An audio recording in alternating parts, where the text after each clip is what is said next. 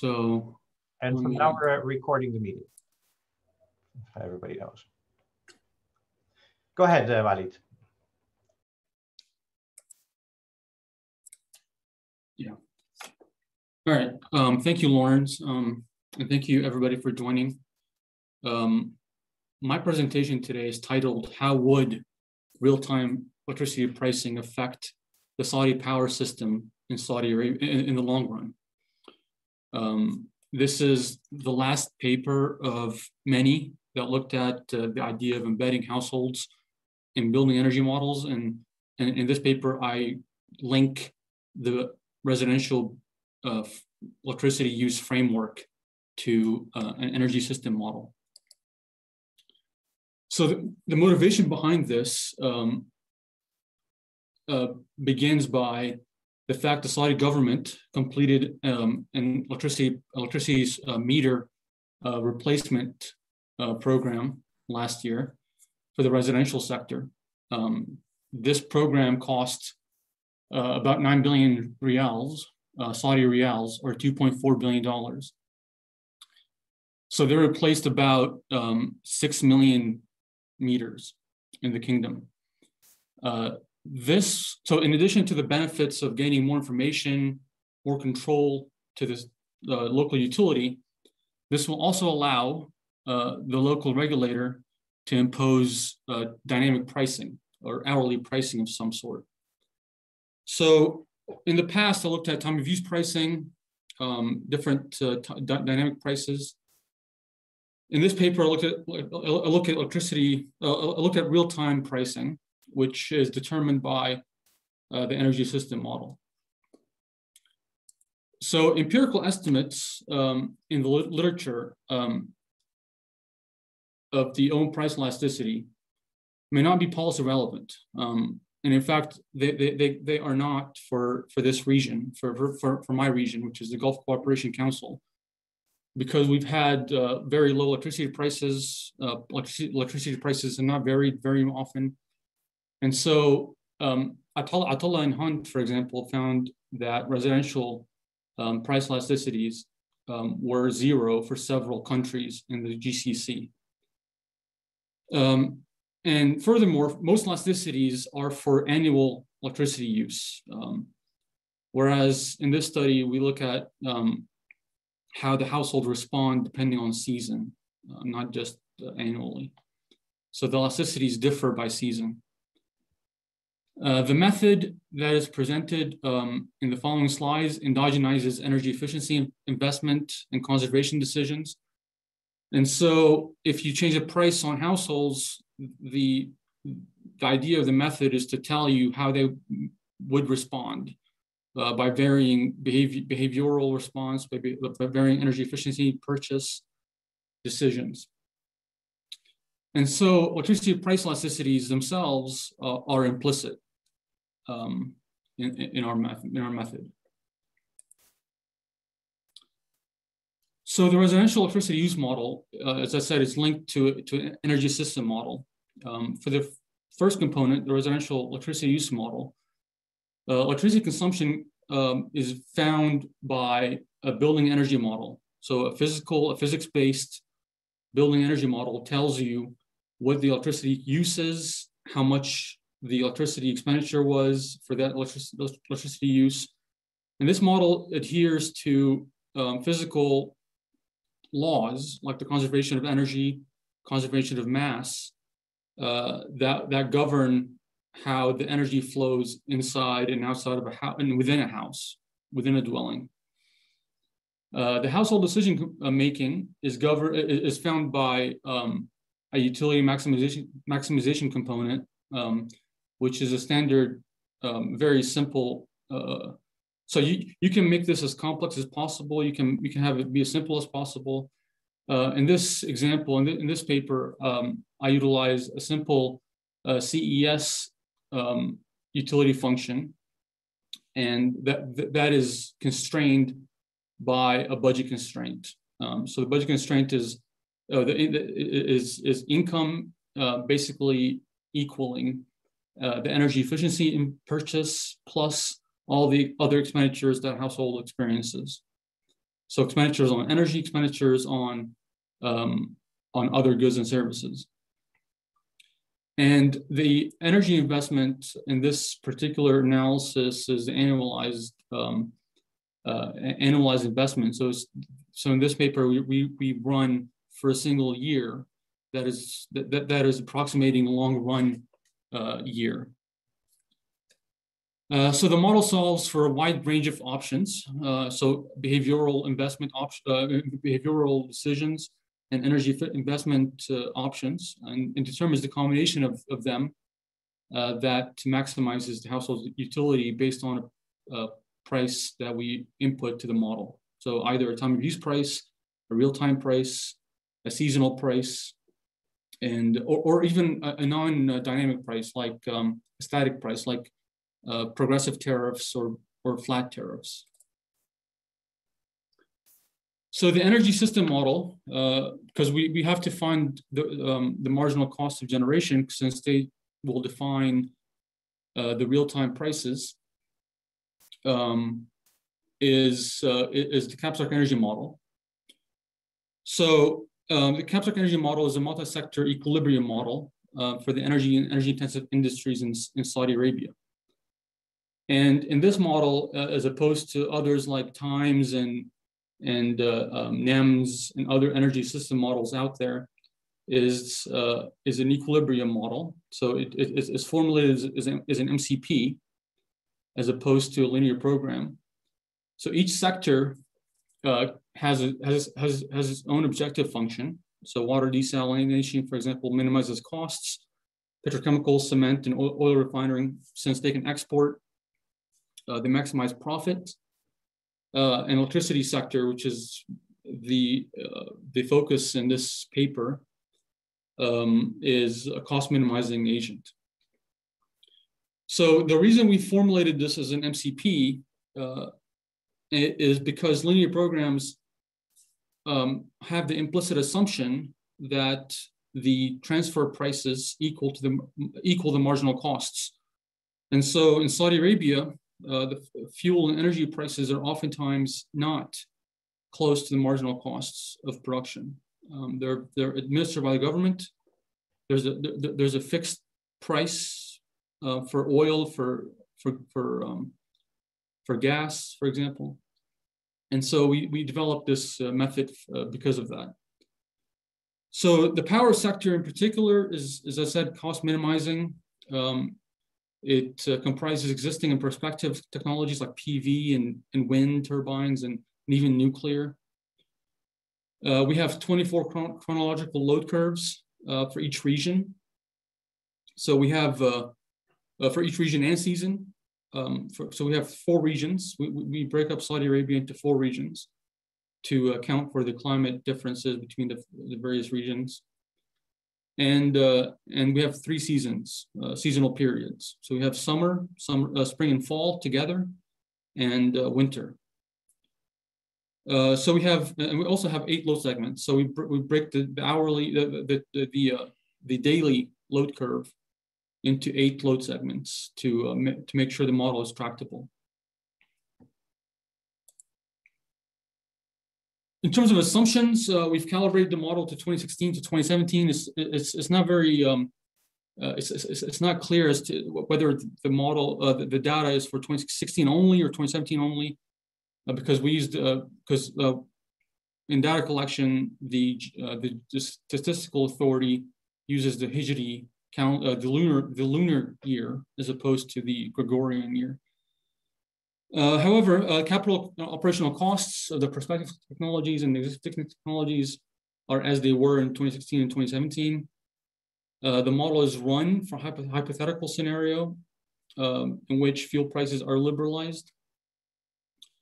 So all the results shown in the next slides will be of a scenario that has oil prices equaling the international market price. And natural gas is a domestic price equaling the domestic marginal value of demand. So because we don't trade gas, so there isn't a way to price internationally what that gas would be. We run two scenarios for the electricity price. One where we impose a 2017 price of electricity for households.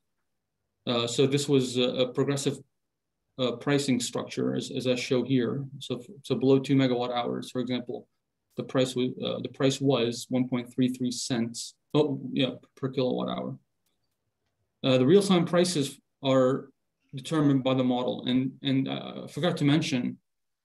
So the residential framework and the energy system model are run iteratively, because the marginal costs obviously will change as you change prices on households. So until the marginal cost, until the prices that households pay, the marginal costs of generators and the demand of households converge, we iterate to do that.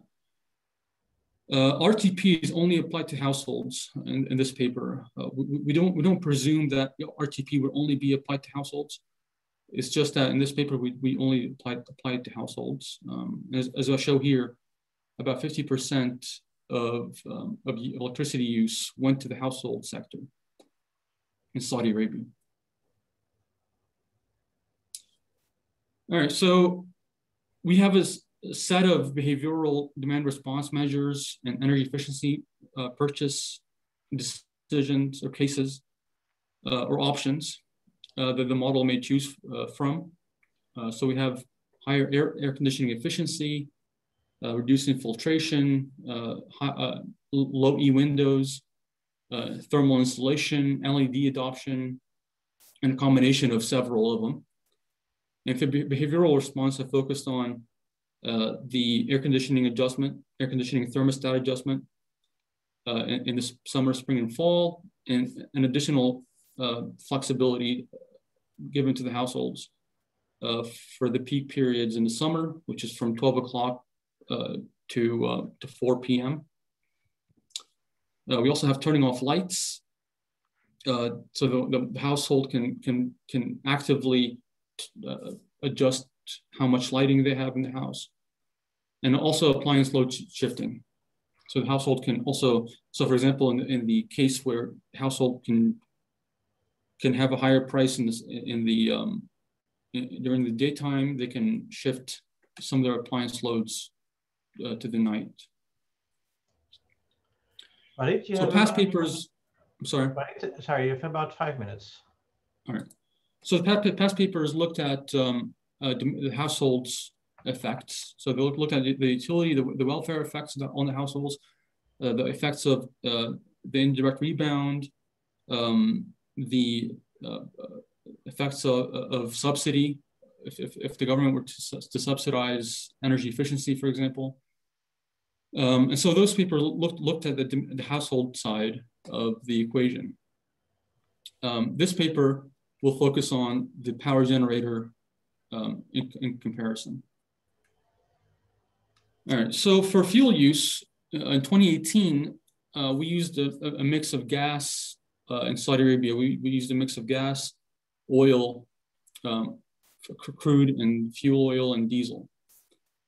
Now, when you liberalize fuel prices, oil becomes too expensive to use, and therefore it goes away.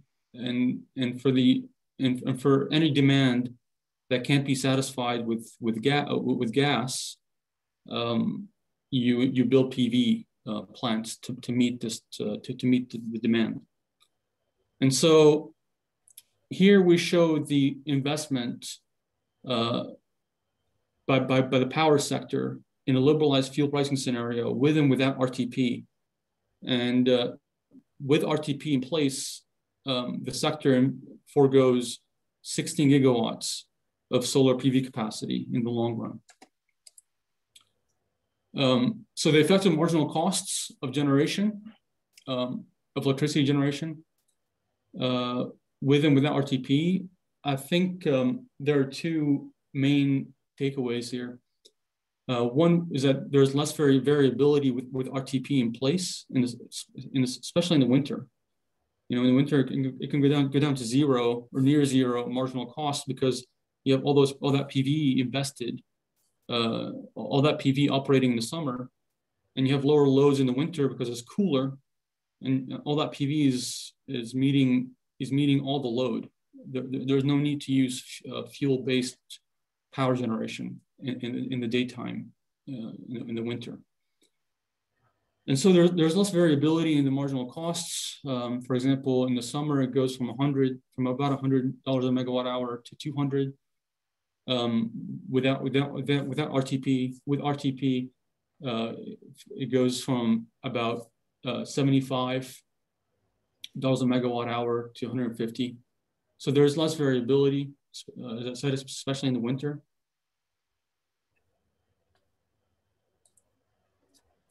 And so to summarize, real-time electricity prices would dampen the variability in the long run, marginal cost throughout the day, especially in the winter, reduce the marginal costs of generation at night when fuel-based generation would have to operate, reduce capital expenditures to the power system, for the power system. And also natural gas use would not be affected at all. It only affects the incremental demand that is met by technologies beyond natural gas fire generation. Capital expenditures in the power sector dropped by $24 billion in total investment costs. And just to remind the audience, the cost of the meter replacement program was 2.4 billion, so 10 times less. And so the sector enjoys much lower capital expenses than they spent on through RTP than they spent on the meter replacement program that allowed them to implement RTP pricing. Thank you. All right, thank you, Walid. If there are questions from the audience or from the other panelists, just go ahead and speak up. The group is small enough that we don't have to make it difficult. Are there any questions? In the meantime, Walid, I kind of missed how you determined the price elasticity. I mean, you had a good critique of existing estimates, but how did you determine the price elasticity in your case? So I calibrated the CES function, the utility function, based on the 2017 scenario. So sigma, phi, alpha were all estimated for Saudi households, apartments, villas, traditional houses. But were they exposed to price variations at that time? I mean, is it like an empirical data set, or what is the input data for this? No, it's not empirical. So in the base case, I have the 2017 electricity prices applied to the households. They don't respond in that scenario. When I do apply a real-time pricing scenario based on the utility function that I impose, they respond accordingly to the RTP prices, which are much higher than the 2017 prices.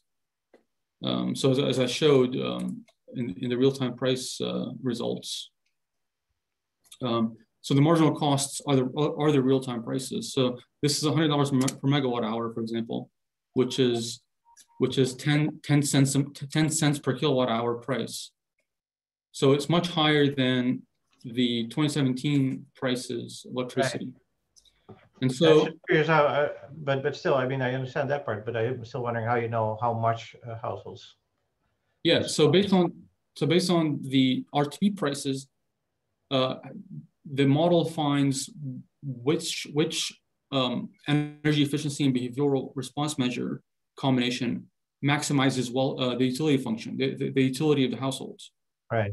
So based on that, based on the maximum utility option, which at higher prices results in lower electricity use, you can implicitly determine what the price elasticity is, because using ex post calculations. Are there any other questions from the audience?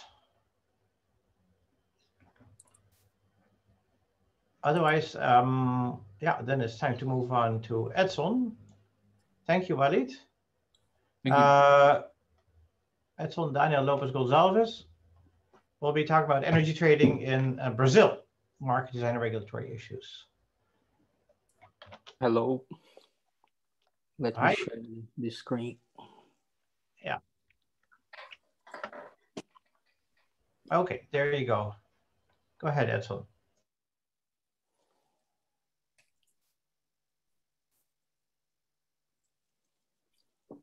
Good morning. Thank you all.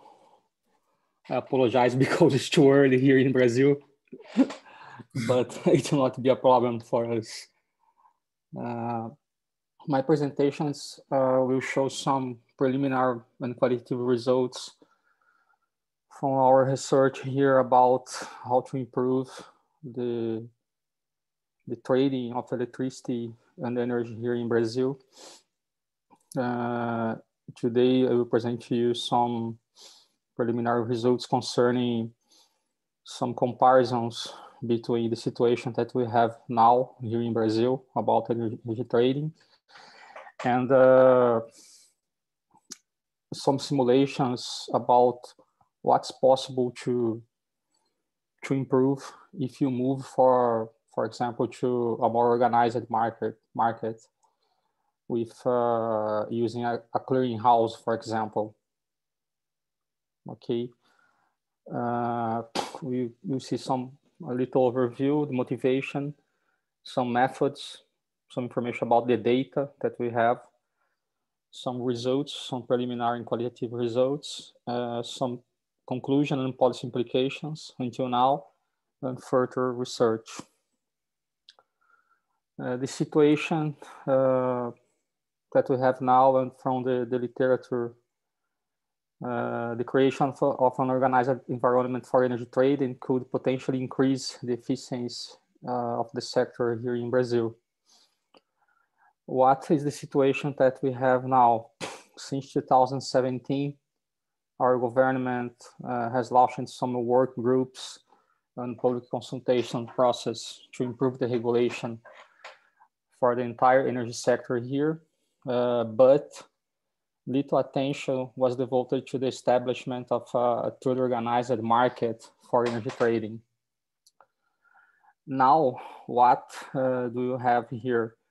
We have an entity, the Energy Commercialization Chamber, a kind of a civil organization operating under the rules of our regulatory commission, ANEEL, the Brazilian Regulatory Commission, that is responsible only by compiling data related to energy production and consumption, and only by the registration and settlement of contracts among the counterparties.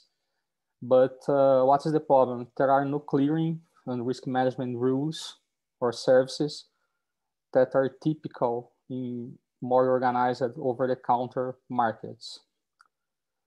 We will see as a motivation in the next slide, because of this kind of environment, we do not have clear rules for risk management of the contracts. What do you have? In fact, some contracts like forward or some typical derivative energy contracts, they not follow typical rules under prudential regulation, the rules that are common in financial or capital markets. For example, there is no relationship with the common rules that we need to follow here in Brazil from our central bank and from our Securities and Exchange Commission here. We have a kind of market under no rules, a kind of a parallel or a black market for energy trading here in Brazil. No rules regarding risk management and governance that are typical in more organized markets. We have only the settlement and the registration, the settlement at the end of the contract. And because of this, what was the main motivation? In fact, we saw some bankruptcies related to some companies, some trading companies here in Brazil. And these bankruptcies affected our market entirely in recent years. And because of this, in the last government, we started to see some movements, some initiatives to change or to create the rules, to create a good environment for energy trading here in Brazil. Here, the motivation by itself, we have this kind of environment with no rules, no typical rules regarding risk management. And what more, we have here in Brazil typically a high volatility regarding our spot price for electricity, the PLD in Brazilian Portuguese. Because the nature of our system here, a cost-based dispatch system, dependent on the raining on the reservoirs from large hydropower plant, and because the changes in the pattern of raining during recent years in Brazil, the changes in the climate, we have been seeing a high volatility for the prices in the spot markets.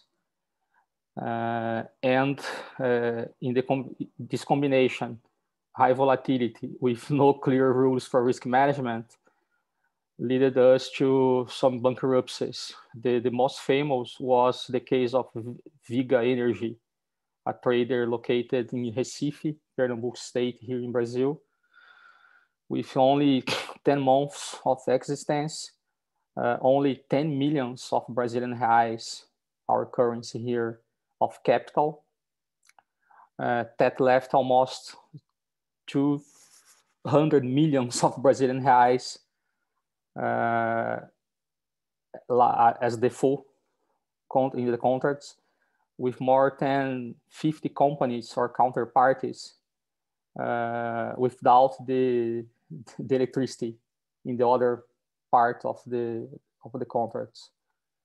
Okay, this is the most famous case, but we have lots of cases at that time here in Brazil since that time. And because of this, it became a concern for us regarding the changes in the entire regulation for the sector, the electricity and energy sector in Brazil. In December, at the same year, where we had the bankruptcy of Viga Energy, we have the highest variation in the spot price here, according to the historical series. A so high price at that time, 50 and 14 Brazilian reais by megawatt hour. And this combination was crucial at that time and led some companies to the bankruptcy, leaving lots of counterparties without receiving the money contracted and the electricity. Okay. Because of this, what we started to study since that time, and here we have some, as I said, some preliminary and qualitative results from our research. How can we improve the environment that we have now? How can you, for example, change the roles of our chamber, the chamber that's used only for registration of the contracts and for the settlement at the end of the contracts? How can you change this entity to be more close to a clearinghouse, like we have in Europe, for example, and in more organized markets in the United States, Australia, and other countries. How can we improve the entity that we have now?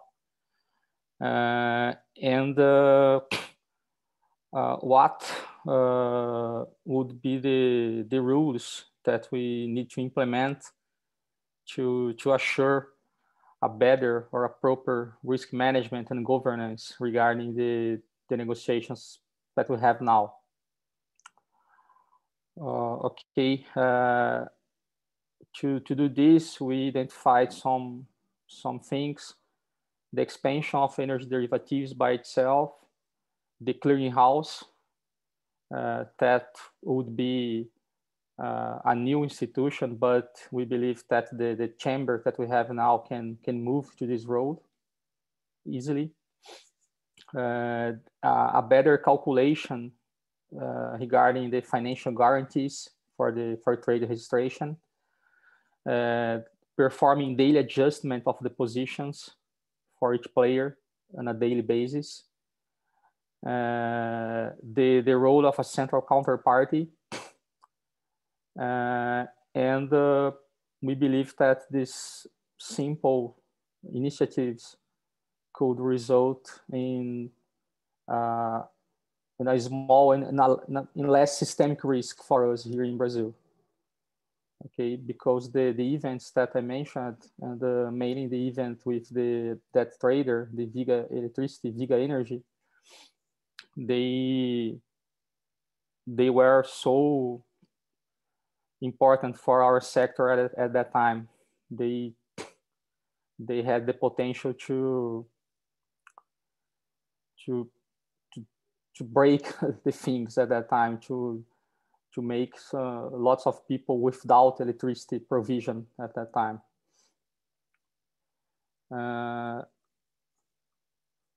And about the data that we have been studying since that time, and that were the source of our preliminary findings here, our focus started with the free contracting environment, the free market that we have here in Brazil.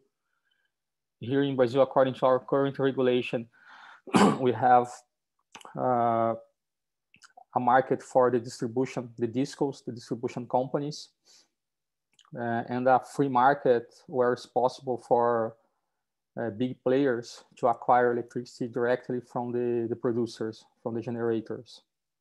Okay, our focus started in this part of the market, the free environment.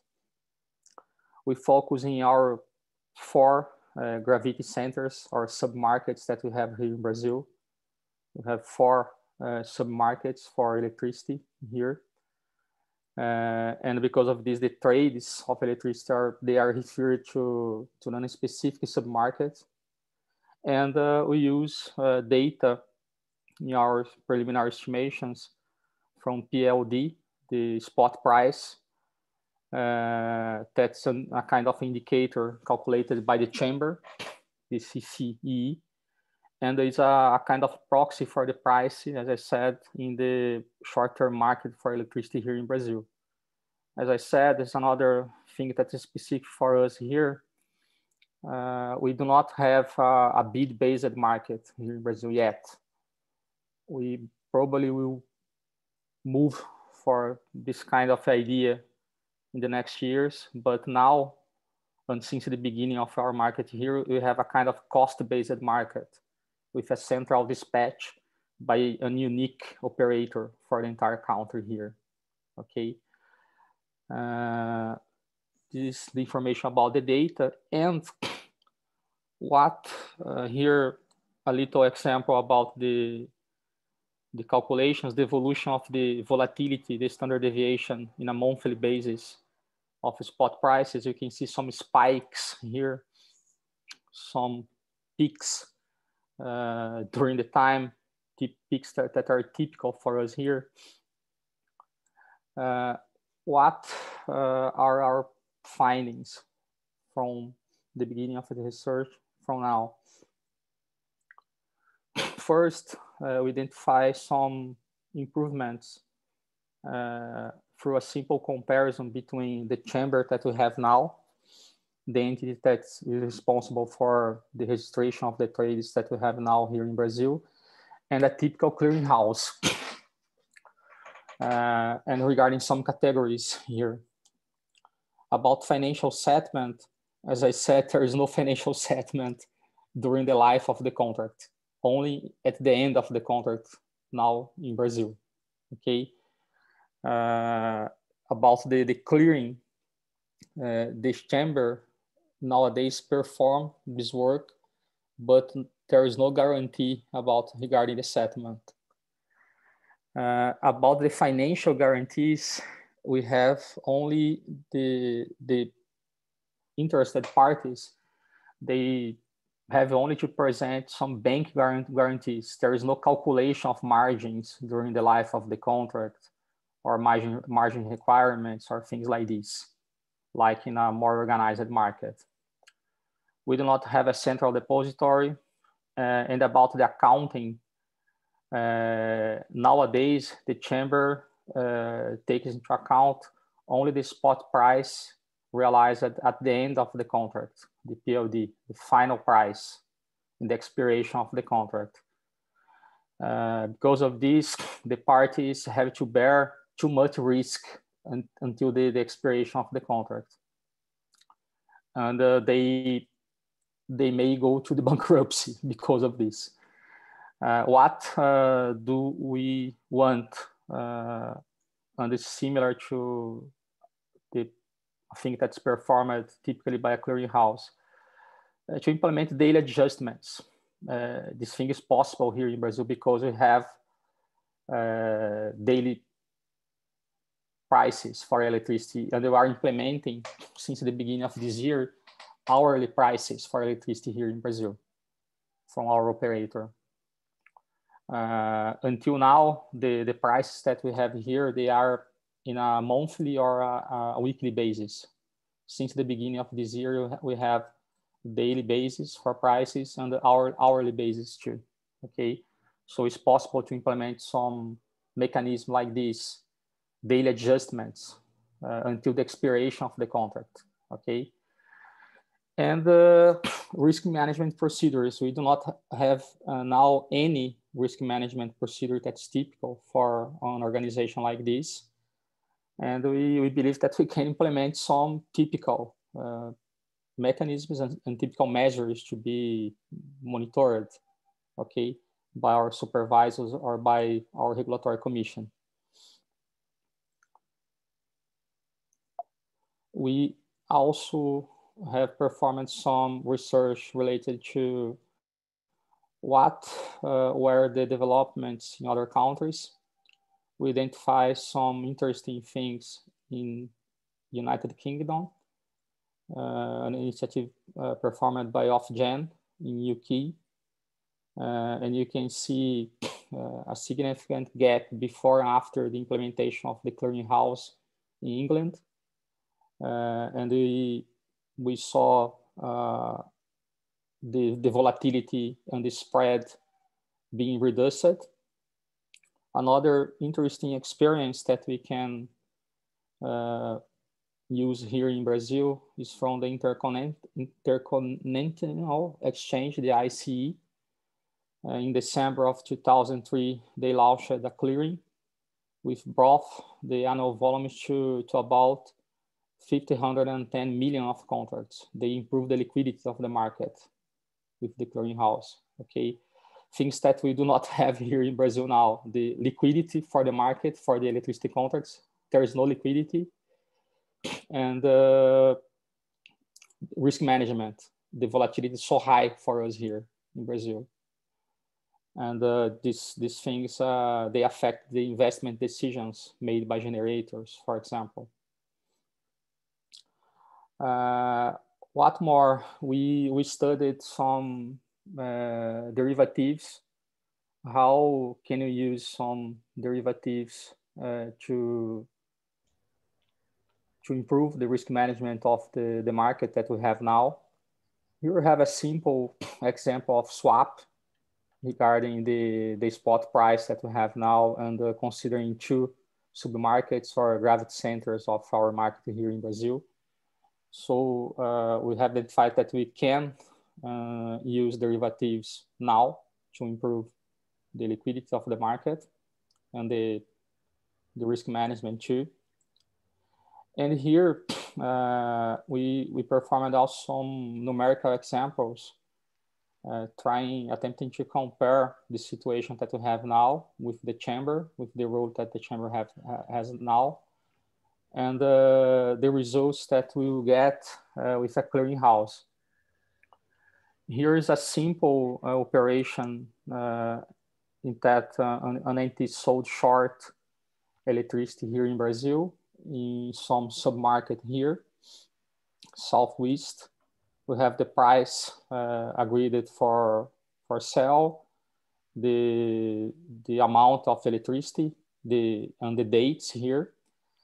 And we have the realization of the spot price, the PLD, on a daily basis. And we have some simple calculations. What is the problem? If you see here the last table, the last column, we can see the result in our local currency here in Brazil accumulated. What will be the problem? With the current rules, we only considering the final result.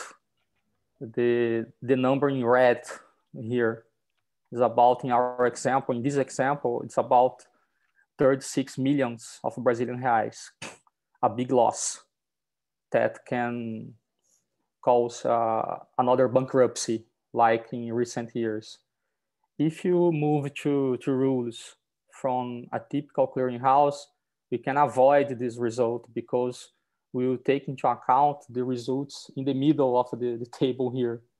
For example, if when we saw, or when we have the first negative result following the typical rules of a clearinghouse, we can stop this kind of a transaction, and we can avoid the spread of systemic risk for other counterparties involved and for the entire market here in Brazil. It's a simple idea that we do not have now. Okay. It's almost time to wrap up. Okay. Concluding, this is I present to you today, this morning, the first preliminary results from our research about how to improve the environment for energy trading here in Brazil. And our preliminary findings indicated that some simple improvements can help our market to be better. In the implementation of a clearinghouse with another entity to be created, or using the chamber of a commercialization that we have now, and using some derivative contracts and some simple risk management rules. As a further research, we are starting to study some market design issues by itself, connecting the trading of electricity with the trading of natural gas that we have here in Brazil is starting to develop. The water market here that we are starting to develop too, and with the other segments of the entire electricity sector here in Brazil, generation, distribution, and transmission. Thank you so much. Thank you, Edson. Thank you.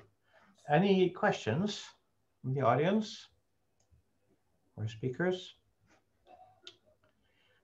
In the meantime, I was wondering, is the main motivation now of your proposal the counterparty risk, or is it also about standardization, reduction of transaction costs? Yes, perfect. Yes, the counterpart credit risk is probably the main goal.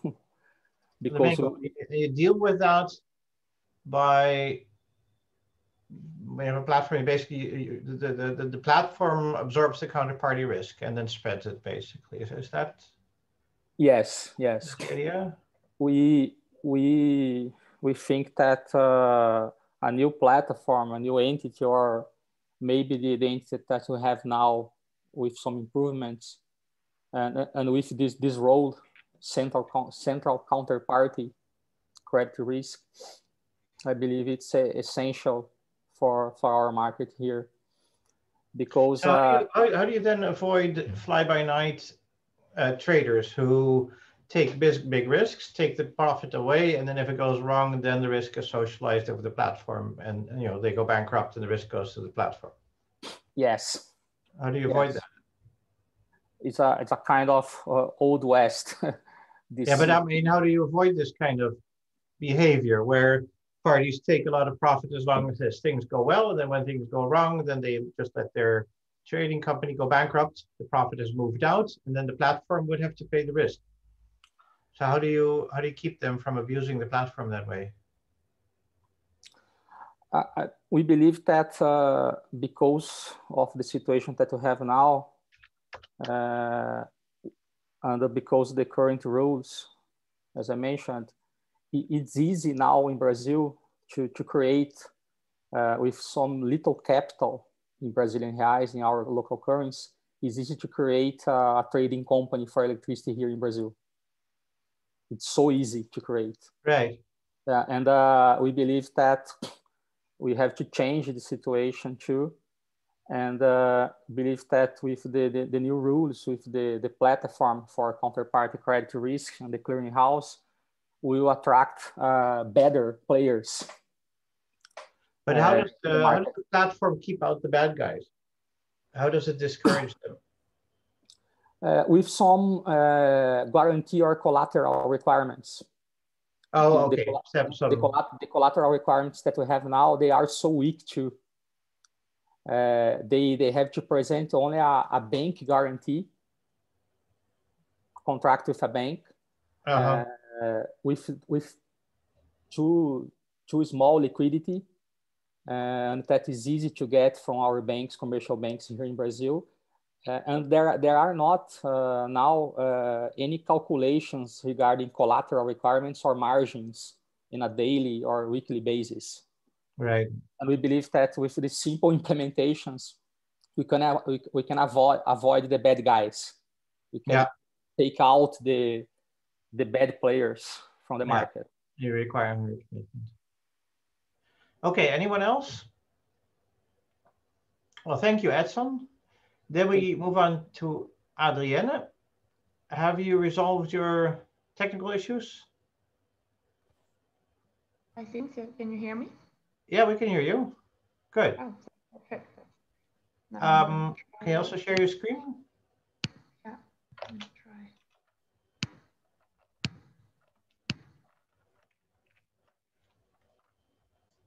Yeah, we're seeing it in draft mode right now. Okay, are we seeing it full or? It's still draft mode.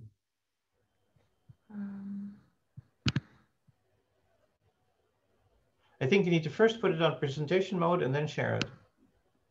Yeah, I'm going to show my whole screen, I think.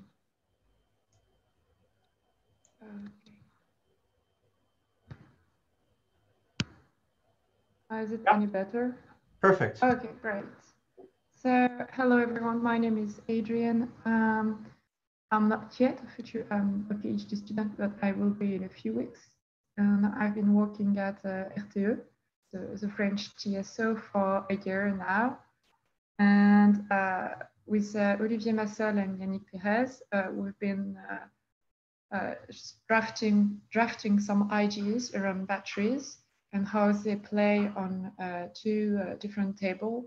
The first one is balancing of load, and also the expansion of the electricity grid. So first, historically, the exercise of transmission expansion planning was undergone by a single utility, and both exercises were coordinated. So first, the utility would envision what future load and production would be in the future, and based on its prediction, it would plan some investment in generation, so plan some new nuclear plants, gas plants, or anything else. And after that, it will plan its grid based on the generation investment. Well, this has changed, of course, since nowadays, the utilities are no longer coordinated because there was a regulation. And RTE is now not allowed to operate any production plant at all. So it's only allowed to operate grids. But it still needs to do both exercise to plan its grid investment. And nowadays it has to include new technical solutions within the grid planning. So what we do nowadays is the following exercises, kind of sum up with this small graph. So we take energy policies from government with renewable energy sources targets, nuclear limitation, and eventual and sometimes renewable energy sources curtailment limitation. Based on all this data and some cost data for other non-politically set targets, we plan what's socially optimal, what is the social optimal for the load and the supply balancing. So we have various climatic years and we have hourly dispatching, and each European country is represented as a node. So within each country, it's a copper plate, but there are a limited transfer capacity between countries, representing interconnections. And this exercise tells us what's the future optimal load and production generation and dispatch. And based on these, we will plan the grid investment. So we take the existing grid infrastructures and we put the future loads and future productions from various types of energy. And then we just iterate to find the optimal, the socially optimal level of grid investment. So we need to do both exercise, as a TSO to know our future grid infrastructures. And there is a challenge that appeared with the new solution. It's a battery electrical storage system, BESS. And this is a challenge because battery can play on two different sides. They have a value first for load and supply balancing.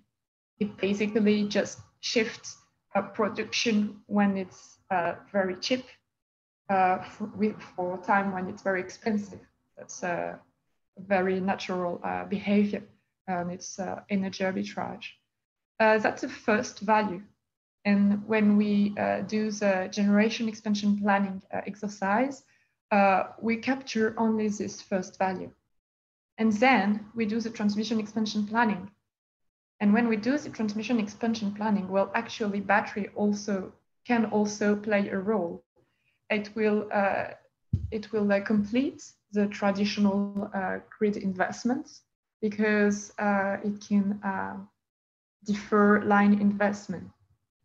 So we say that battery can have two different value. It can play on the two different exercises, but we don't capture the full value at one single time. Each time we only capture half for a part of its value.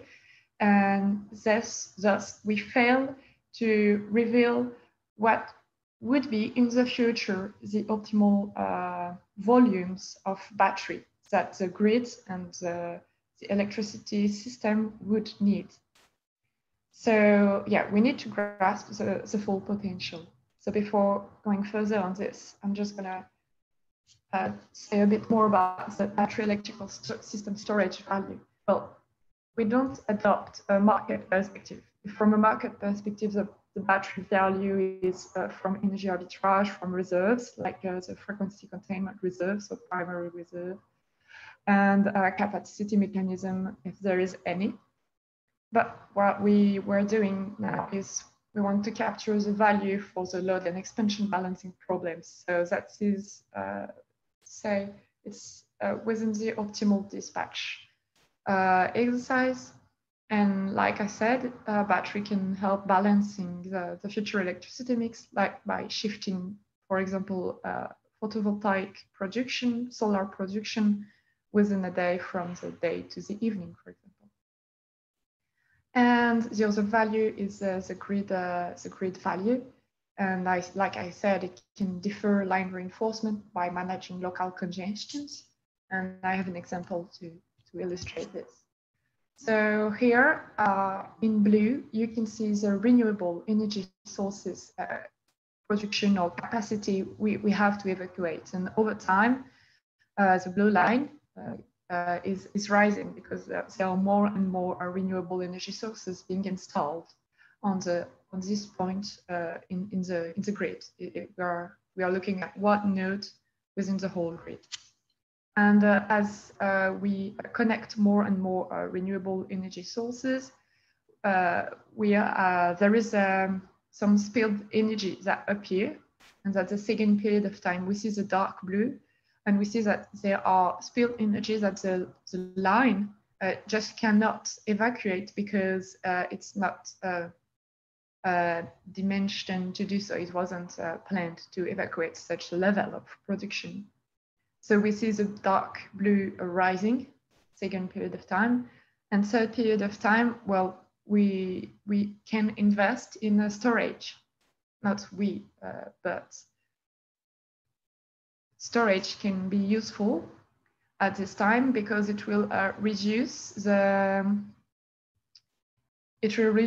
spilled energy. Maybe it will reduce it fully, maybe not, but for sometimes we know that the spilled energy will not rise because we will probably have a contract with a storage operator that will just manage all the congestion, or hopefully all the congestion on the line, and thus reduce for us the spilled energy.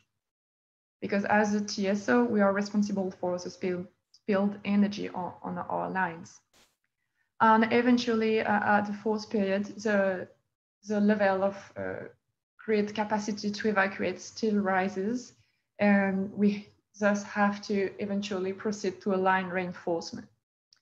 What I want to show here is where is the storage grid value. The storage grid value is not in the reduction of the congestion because the line reinforcement could have done it, but it's in the deferral of the line reinforcement. We postpone the line reinforcement by some years thanks to the storage. And moreover, thanks to the storage, we might be able to adapt according to how the rest capacity to evacuate evolves in the future. So maybe actually it wouldn't rise as it's on the graph, but it would decrease after some times. And then we will realize that we wouldn't have needed to proceed to a line reinforcement, and the storage will have been perfectly sufficient. So eventually, what is our aim? Well, as a TSO, we want to reveal the optimally, the social economic optimal volume of storage we would need in the future. Behind this is we need to send some signals. We maybe need to develop some contracts, especially contracts for managing congestions. We need to plan for this in advance if we need it in the future, and we also need to need how much of storage we would really need. Those values I talked about, the values for load and balancing, and the value for grid expansion. This value, of course, they overlap, but because when a battery operates on the congestions, it might not be able to simultaneously operate for load balancing. But still, these two values also, they partially overlap. They're also summed, one on top of the other. And well, our idea would be to iterate between the two exercises of generation expansion and transmission expansion planning, and to try to catch the full value of the battery electrical storage system. That's it for me. I know it's a bit short, and I'm sorry about that, and it's a bit raw, but like I said, I haven't yet started the PhD, so I haven't much more to present to you, but I will gladly take any comment you might have, as it might help my future work. Thank you very much. Thank you, Adrienne. Are there questions or comments from the audience? Otherwise, I have a few. One is, are you as RTE planning to operate the battery also, let's see, for energy arbitrage? I'm not sure I understood the question, but are you saying, are we planning on operating the storage as RTE? Yeah, but I mean, you could use it purely for congestion, but you said in your slide, we are planning to capture the full value stack. Yeah. Yeah, but that means that as RTE, as RTE, you will enter the competitive market and start to compete with market parties in energy arbitrage, balancing provision, balancing services, etc. Yeah, right? Yes. Right. So yes, as a TSO, we are not allowed to operate the battery, of course. When I say we want to capture the full values, the stacked values, it means in our exercise of planning load and supplies in the future. Because yes, we would not be the operator, of course, it would be operated by a third party, and we would contract the service for grid congestion, and the third party would do the energy arbitrage and everything else, FCR and whatever, on its own when we are not contracting the congestion service. Right, that seems to me indeed the appropriate way to go. But that means that you, TSO, have to have a very proper contract to make sure that the battery is available for congestion management when you need it. So we very carefully.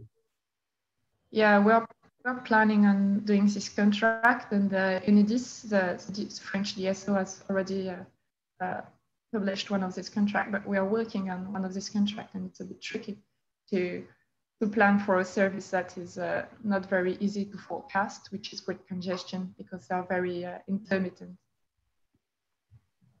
Yes, and of course, the congestion is caused in your case by solar energy being fed back from the distribution grid. Is that right?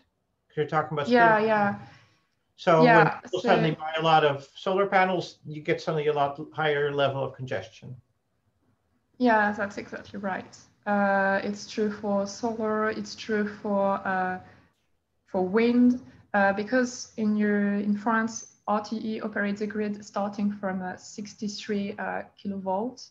We have some big renewable parks that are connected to our grid, and we are seeing these problems to evacuate the production when production is really high. And how do you, like in your contract, let's say you have an overproduction of solar and you need to spill energy. Well, instead you have a battery, so you put that energy in the battery.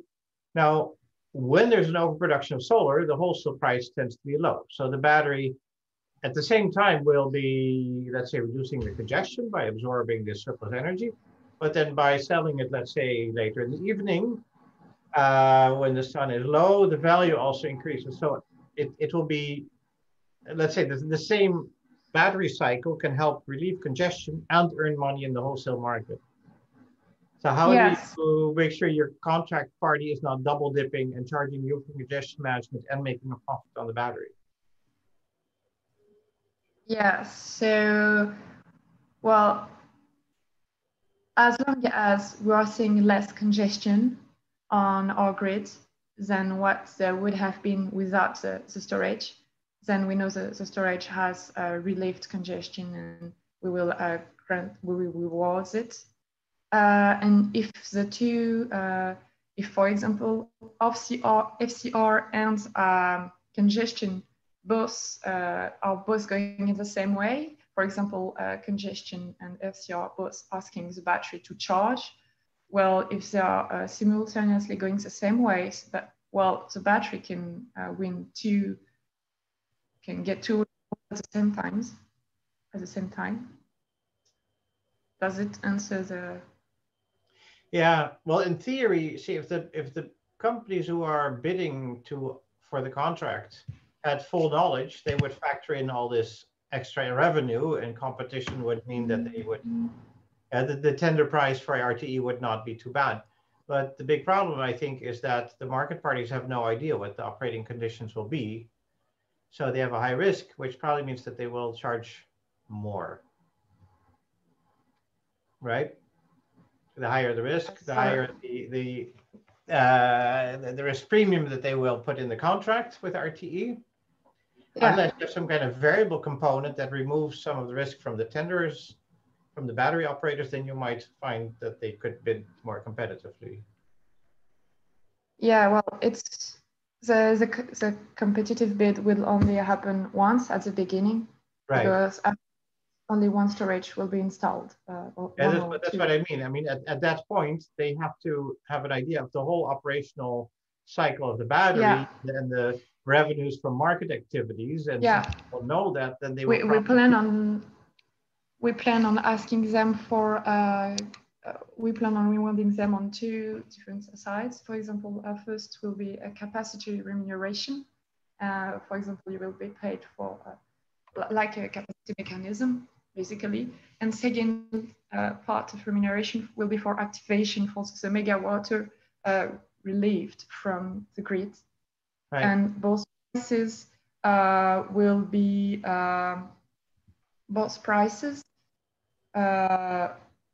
will be set for the whole contract period.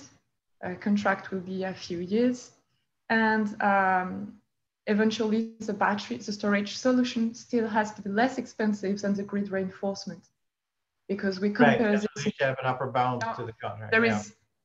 There are a competition between storage operators and also with the grid solution traditional. Right. Yeah, that's a good point. I've done a lot of work in capacity markets, and I've for a long time wondered, how do you remunerate battery storage in a capacity market? Because the traditional resources, like traditional power plants, they sell capacity and they can produce the energy infinitely, basically, as long as they have fuel. Yeah. The battery, of course, has a finite amount of energy. So how do you handle that in valuing, let's say, the capacity market contribution? Yeah, for the capacity mechanism in France, I don't know for elsewhere, but in France, what we have is a ratio that represents how many hours every day where the capacity mechanism takes place. It means winter days, pretty cold days. There are 10 hours that are set, and if it can only contribute maybe to half of the day, there will be like a 60% coefficient. So it will not grab the full value of the capacity mechanism, but 60% of the value. Okay, so the standard let's say the regulated contract duration, or well, the capacity needs to be provided for 10 hours. And if you have energy for 5 hours, then you just reduce it by half. Yeah, more or less. It's not very linear. It's more. Okay. Okay. Okay, there is a question in the chat. I'm not sure. Go ahead. Yeah. Or do Let's mark it on batteries make money in the US. Yeah. Yeah, so my comment is not really a question, but more about how batteries are used in a power grid. So there, in the US, for example, in that 1 year, they estimated that on average across all the sampled sets, 2/3 of revenues are attributed to frequency regulation rather than the real-time market. So frequency regulation seems to be an important usage of batteries. Yeah, it's true. But when we do the generation expansion planning exercise, we don't look at the frequency reserve. We assume it will be met, targets for the frequency reserve will be met, and what we only look at is a load balancing classic problem. So it's true that we don't grasp this value, and maybe some battery could, more battery could appear in the future if we grasp the FCR value in our grid planning exercise. But it's true. But also FCR price in France, in Europe, are set to decline in the coming years because of increased competition. So battery will be less and less able to rely on frequency regulation to make ends meet. I agree with that. With all the electric vehicles and smart charging, if you let all these vehicles participate in the FCR market, then that will cause a huge increase in the supply of the service and in competition. A great thing about a battery is, of course, that you can move it in and move it out quickly, right? A battery is somewhat mobile, yeah. So it's a quick response to a congestion, and then when you have the enforcement, you can move it to another congestion location. Yeah, thank you. Very interesting.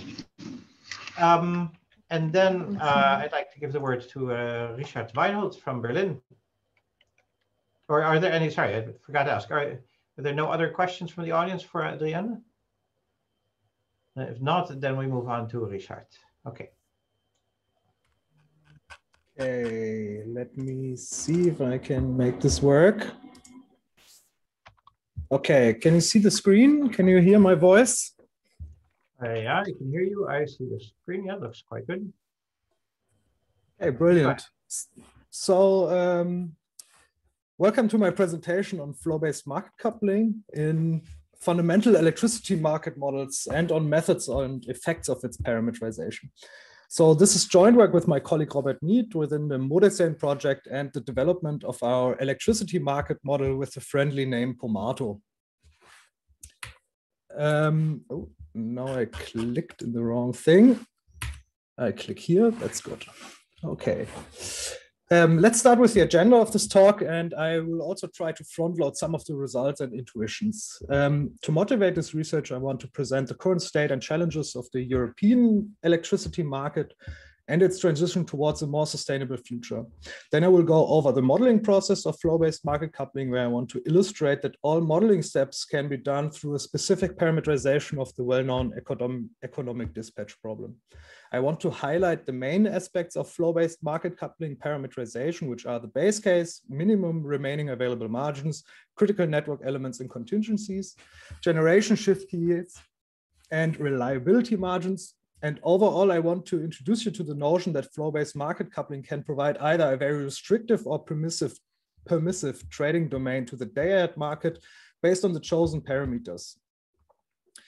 The literature overview will illustrate that while there's a consensus on the modeling procedure, the parametrizations are far less consistent. And our numerical experiments are done on a 2 live data set of the Central Western European region, and we try to relate permissive and restrictiveness to the model results by comparing composition of costs and generation.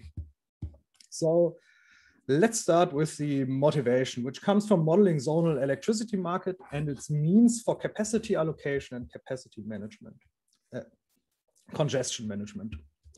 The method of capacity allocation, meaning the allocation of commercial exchange capacities, was until 2015 done using static net transfer capacities, which come with a specific set of problems.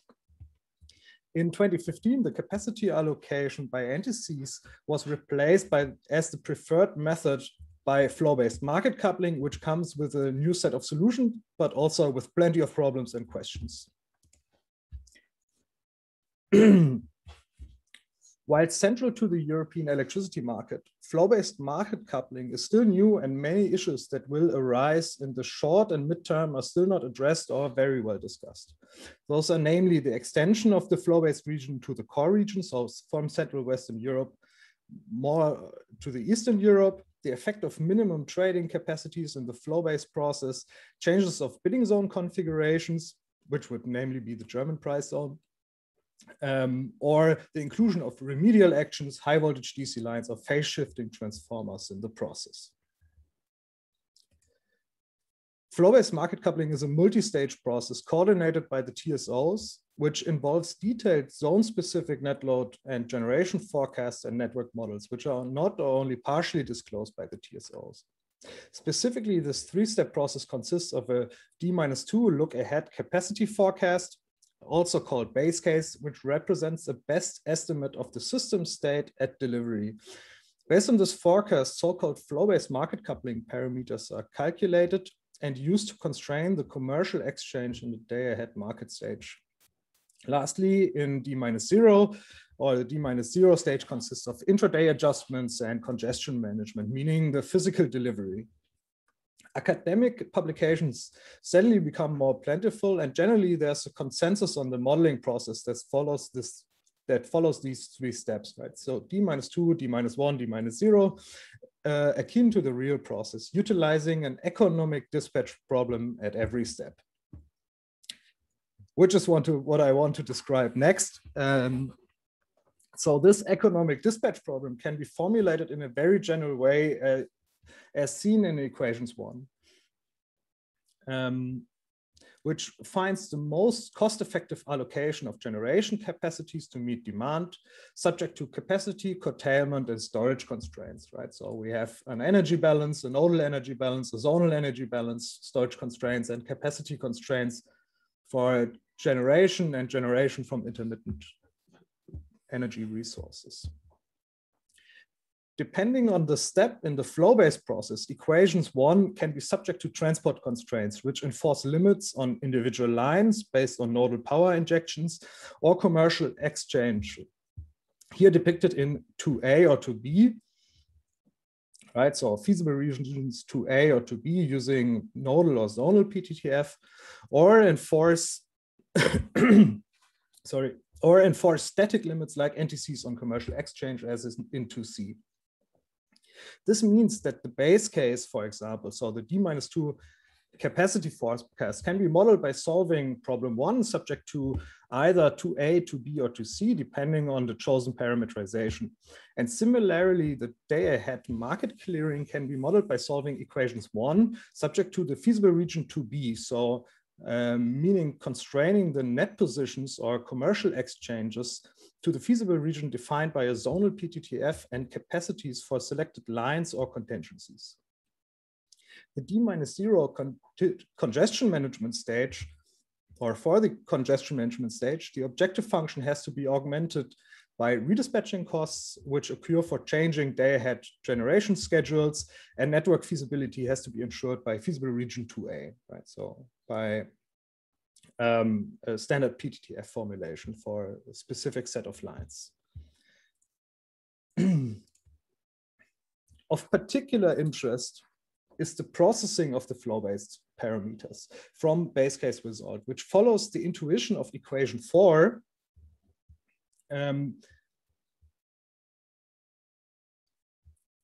such that remaining transmission capacity is made available for changes in net position, meaning for commercial exchanges. Given that the net position delta is between base case and the day ahead market is small, we can anticipate a dispatchable subset of plants that will serve this delta. This participation factor is called generation shift key and is used as a mapping to transform the nodal power transfer distribution factor matrix, so a node to line sensitivity, into a zonal PTTF, zone to line sensitivity. A quick reformulation of 4 yields equation 6 that can be more or less directly used as a network representation for the day-ahead market clearing. The main observation that I want to highlight at this point is that the resulting feasible region of 6 has to be at least non-empty to find an optimal solution, or any solution for that case, which is not necessarily given, and either requires a specific parametrization of the base case, for example, by enforcing margins on lines and contingencies, or processing the PTTF and remaining available margins after completing the base case, or with a base case at hand. This can be done by selecting specific network elements that compose the PTTF, enforce minimum remaining available margin values, or enforce a whole minimum trade domain based on net transfer capacities or already allocated capacities. And as I'm aware, this afternoon there's a talk specifically on that, which I will definitely check out. The general notion I want to highlight at this point is that this parameterization is done for three main reasons, or mainly for three reasons: to ensure secure operation, which means less congestion management. This could be done by security margins on RAM, or by selecting a larger or specific case of critical network elements and contingencies. Second, to enlarge the domain. This is more in line with regulation, which aims to achieve a higher level of price convergence. This could be done through increasing minimum available margins, so min-RAMs, or enforcing entire minimum trading domains. Or third, to be more accurate, which is, I think, what most academic publications strive for, and where I would locate more technical questions regarding the generation shift key or the validity of generation shift keys, or studies related to reference flows or loop flows. In any case, this parametrization is where most academic publications greatly differ. And this table shows a selection of academic publications, and it also represents how not to make a PowerPoint slide. But the main point of it is that these academic publications differ greatly when it comes to base case, selecting critical network elements, and contingencies, min-RAM and GSKs. In addition to the large variety of parameterization, the studies also conduct a large variety of numerical analysis. So they look at very different things. It's very difficult to compare these type of the different parameterizations, which results in another motivation: achieving a more consistent picture of the parameterization and its effects. And in this presentation, I want to focus on the permissiveness or restrictiveness of trading domains, and thereby maybe establishing a more high level or categorization, rather than looking into, okay, how specifically is the base case parameterized. So this is a good point to talk about the case study. And the data set covers the CWE region with network and all neighboring countries with full power plant stack, and all underlying data comes from various projects in the open data community. These are namely the Open Power Systems Data Platform and JRC Hydro Power Plant Database for existing generation capacities. The GridKit project for network data, which essentially represents a scrape of the ENSOE grid map. Future wind and PV capacities are derived from studies performed by my colleague Leonhard Göke and the capacity expansion model ANIMOD. And these are regionalized using NUTS3 potentials, or potentials on NUTS3 level, provided by the open data portal of the Forschungsstelle für Energiewirtschaft, FFE. Availabilities and inflows are calculated using the absolutely brilliant Python package called AddLight, and zonal load is taken from the ENSOE transparency platform and is regionalized also to NUTS3 areas by sector-specific GDP values and standard load profiles. All of this will be published along the electricity market model POMATO, but as many of you know, theory and reality diverge quite a bit when it comes to automating this sort of data work. But this will happen in the next few weeks because it's also part of a project and part of supposed to be part of the research paper itself. This brings us to the specific scenarios used. Generally, we compare the status quo, so 2020, with the target year 2030, with substantial increases in intermittent generation capacities. And we differentiate between an anti-steam market clearing with subsequent redispatch and 3 flow-based market coupling scenarios with different parameterization. The network data of the GridKit project includes some lines that are marked as under constructions, but others are added, such as the DC links of the 10-year network development plan. The parameters of the network elements itself are estimated from literature, and this is described in detail in the POMATO documentation. The installed capacities can be seen in figures on the left. The main difference are the wind and PV capacities between the 2 target years. Capacity and location of conventional power plants for 2030 is a difficult problem. Currently, I manually decommission certain power plants like nuclear and coal in Germany, but it's very difficult to decide which plants go and which plants remain, and whether or not the network nodes will actually lose capacity, or if it will be just change in generation technologies, or if other generation technologies, dispatchable technologies, will take the place. The weather year is 2019, which also defines load, availabilities, and inflows. And the reference NTCs are derived from 2019 commercial exchange values. And a single value there is used for the entire model horizon. The results are only for 1 month in May, with the full year calculations still pending. And certain results will change, but I think that, or my intuition is that the higher level perspective will likely be very similar. The reason that that I will focus on a single month of May is that this problem becomes fairly big, and to solve it takes quite a bit of time. And obviously, if run in an error in July, then the whole model run fails. So I go month by month. The scenarios are modeled as previously shown, where the D-2 capacity forecast look-ahead stage or base case is calculated with full network representation over a rolling horizon of 24 hours. The flow-based parameters are then derived using 2 generation shift key strategies, Gmax and prorata. The first weighs the participation factor of nodes in zonal net position changes based on installed dispatchable generation, the latter by the capacity online during that time. Therefore, this prorata GSK is also denoted as dyn for dynamic in the following charts. The nodal PTTF is composed of critical network elements that are selected based on a 5% sensitivity threshold towards commercial exchange. This is also in line with what the TSO are doing in the process, or that's the value taken from the flow-based documentation, which results in around 440 critical network elements. And each of those is subject to contingencies that are selected based on the impact in case of an outage, and if this exceeds 20% of the current line flows, which amounts to a total zonal PTTF with length of around, or with more than 3,000 elements for each time step. The RAMs are processed to provide at least 20 or 40% of the respective critical network elements. Thermal capacity, so this is the min-RAM condition. These flow-based parameters are used to constrain the D-1 market clearing and are calculated which is then calculated over the full model horizon. The resulting market result is depicted, is then redispatched in a third step, where generation schedule of non-storage plants within CWE can be adjusted subject to additive costs for curtailment and redispatch to ensure feasibility in the network. The figure on the left shows a cost decomposition for this flow-based process with a 20% min-RAM for the 20% min-RAM scenario.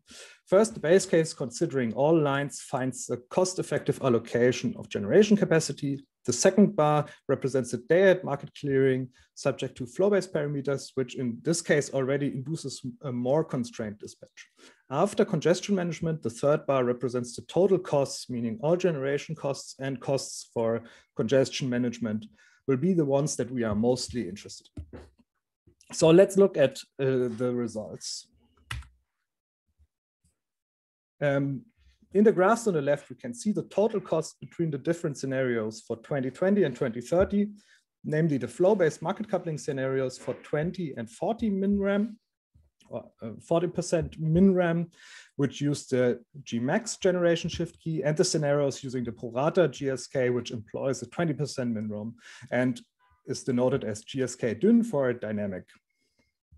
On the right-hand side, we see the NTC reference scenario. The first result is that we can see is that total costs decrease between 2020 and 2030 due to the influx of intermittent generation capacity. I think this is quite intuitive. Secondly, the flow-based scenarios have systematically lower system costs independent of parametrization and result also in lower costs for congestion management. Difference between the flow-based parameters exists, but with lower effect. It is noteworthy that the cost for congestion management increase only for the flow-based market coupling scenarios between 2020 and 2030, and the difference between those scenarios reduce as well. So these two charts only depict the cost for redispatch and cost for curtailment. if we pick out the flow-based market coupling scenario with 40% minimum, which provided the lowest system cost, we can find that the scenario is more restrictive than the NTC reference, which is indicated by higher costs in the D-1 market clearing stage compared to the NTC solution. These costs are, however, overcompensated by lower costs in congestion management. So we can see that the market clearing in the 40% min-RAM scenario, and then the total costs, so what only the only redispatch costs come on top. And if we compare the market result or the cost for the market clearing process between the flow-based scenario and the NTC scenario, we can see lower costs in the NTC scenario, indicating a more restrictive trading domain in the flow-based market coupling solution. But then the costs are overcompensated by higher costs for congestion management. We can indeed confirm this by looking into the hourly commercial exchange values, blue for 2020 and red for 2030. The three flow-based scenarios on the left and the NTC scenarios on the very right, and the NTC scenario on the very right. So the NTC scenarios and the three flow-based scenarios. Here the NTC values are higher in mean for both target years, but also extend far wider. An interesting side result is that the range of commercial exchanges in 2030 for all scenarios extends far wider in general, and which indicates a larger variety of exchanges at that target year. The effect of lower costs in the market clearing stage and higher cost for congestion management can also be seen when looking into the shadow price of the respective market clearing stage. Here we see a contour map with the mean shadow price over the model horizon for the NTC D-1 market clearing. Note that the price differences, right, indicated by the color bar on the right of these graphs, is pretty small, which is expected due to the permissiveness of the commercial exchange constraint. However, at in the D-1 redispatch stage, we see a much larger range of prices, both in 2020 and 2030, indicating the high volume of congestion management. The same depiction for the 40% min-RAM scenario shows higher prices and price differences at the market clearing stage. However, comparatively lower prices during the redispatch stage. And I know I'm flying through the slides, and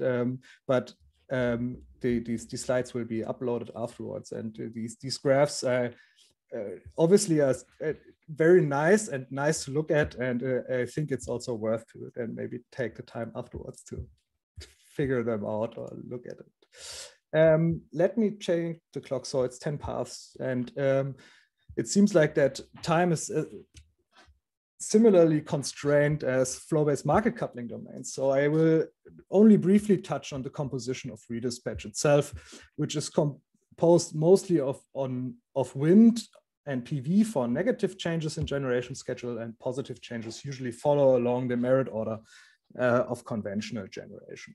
Overall, the share of renewables is around 50% in the 2020 scenario and around 70% for the 2030 scenario.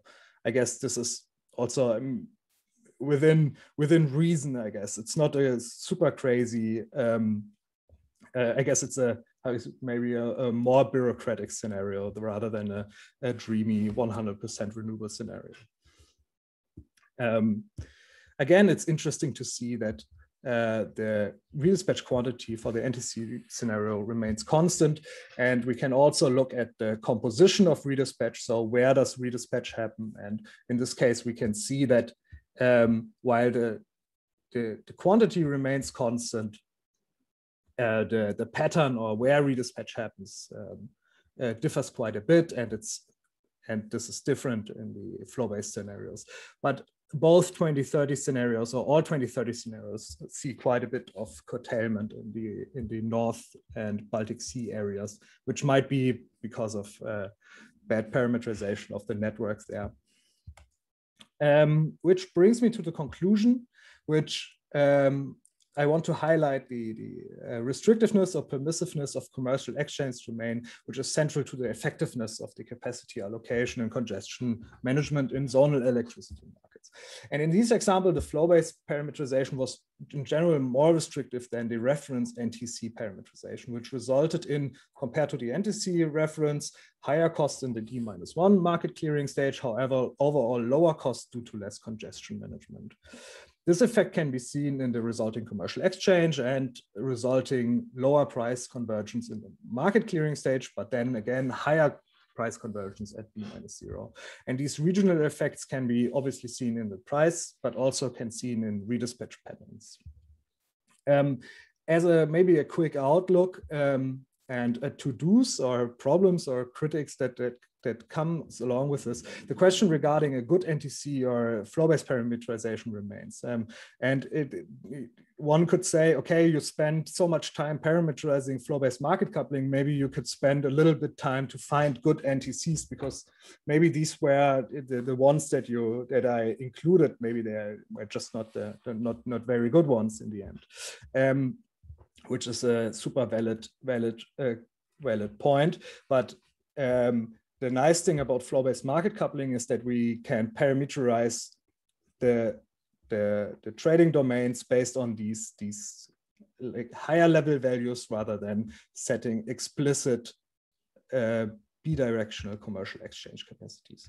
And the rolling horizon market clearing allows to run this model on modest hardware. So running this in my home office is possible, and I do not rely on a high performance cluster or something like this.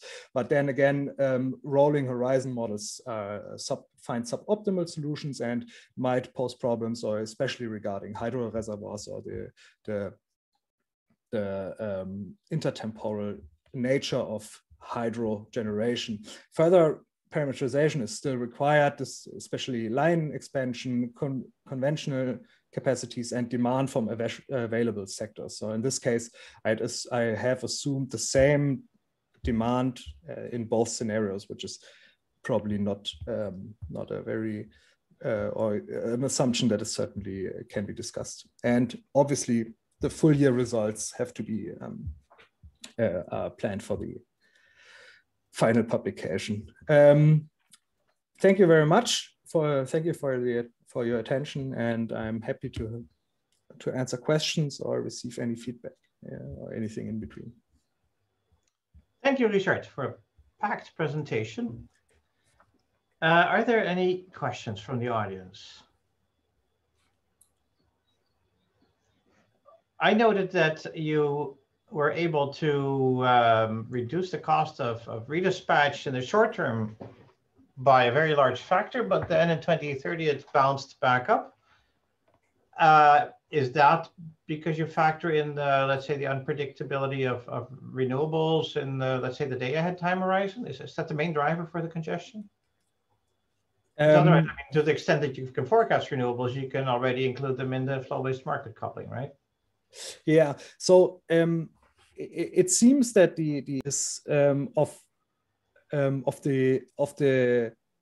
it's a difficult question to answer. First, I would have assumed that it's because I placed the renewables at the wrong nodes, right? So it's that I just have some systematic redispatch because of the data set.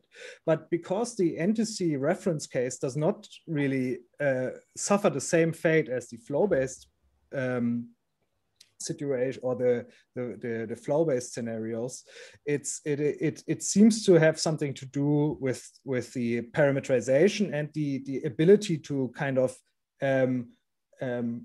correctly forecast which network nodes are which network nodes or which network elements will be the congested ones. But yeah, I mean the process as I depicted it is fully runs on the same information, right? I clear the D-2 capacity forecast or the base case with the same availability and demand time series as the day ahead and the D-0 redispatching, which then in turn should already include the correct forecast, right? I don't have the induced problem of forecast errors in itself. Okay, so so you don't have uncertainty actually. So the actual redispatch really comes out of inherent errors in the flow-based market coupling? I would not. One other question, just for clarification: are you only listing the cost of cross-border redispatch, or also intra-zonal redispatch? All redispatch, yeah. All redispatch. Okay. So some of it is just autonomous to the size and the shape of the zones. Yeah, yeah. So it's not necessarily maybe it's a flaw of zonal market coupling, right, where it's oblivious to what happens inside the zone, or the ability to kind of account for it is limited. It's interesting to compare this also to nodal reference cases, right, because then it's obvious that the nodal solution finds, or the nodal pricing finds, way more effective solutions or efficient solutions with very different resulting commercial exchange or cross-border flows that will not be possible through either a static NDC or a higher dimensional flow-based domain. It's an inherent flaw. I think you need to, well, I mean, to an extent, we're just going to have more redispatch costs as long as we have the same zonal definitions, regardless of how good the cross-zonal exchanges are organized. But they kind of influence your results in the sense that, if you keep having large zones and you put in more renewables, you get more redispatch. And there's nothing you can do about that except make the zones smaller or shift to nodal. Yeah, the main advantage, like just from we're stripping away the whole body of parametrization and the complexness or the complexity of the system. The inherent benefit of the flow-based method is that there is some inherent counter trading included. So the static net transfer capacities would allow constrain bidirectional commercial exchanges. And with the flow-based method, there is a relief, or at least a combination of commercial exchanges or the commercial exchanges influence each other. So for example, the commercial exchange capacities from Germany to France is influenced by the commercial exchange to and from Netherlands. But it is as I also alluded in the beginning section, it's very much up to discussion, the effectiveness of this. And again, like choosing good NTCs, it's absolutely possible to choose good NTCs, but it's very difficult then to convey it in a maybe a concise formulation. Yeah. All right. Well, thank you very much. Thank you also to the other speakers, Walid, Edson, and Adrienne. This wraps up the session. And I thank you for the attendance to the extent that they're still here. And I think we can close with this, and I hope you all enjoy the rest of the conference. And maybe sometime we'll meet in person. So